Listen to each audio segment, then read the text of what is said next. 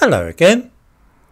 Just a brief word about the results of this year's Pan-African Mathematics Olympiad.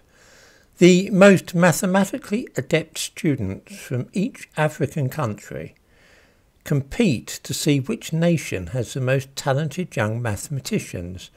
These are all secondary school students and must be under the age of 20 at the time of the competition. This year, Morocco and Tunisia were the top two teams, with South Africa coming third. The South African team may be seen in the thumbnail to this video. I invite viewers to ask themselves how it might be possible that in a competition held across the whole of the African continent, not one black person was to be found in the winning teams.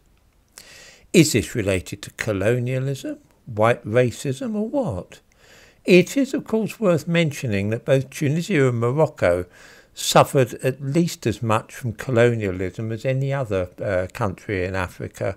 They were both colonial possessions until a few years ago. South Africa has of course had 30 years now to see that black students receive as good an education as white ones.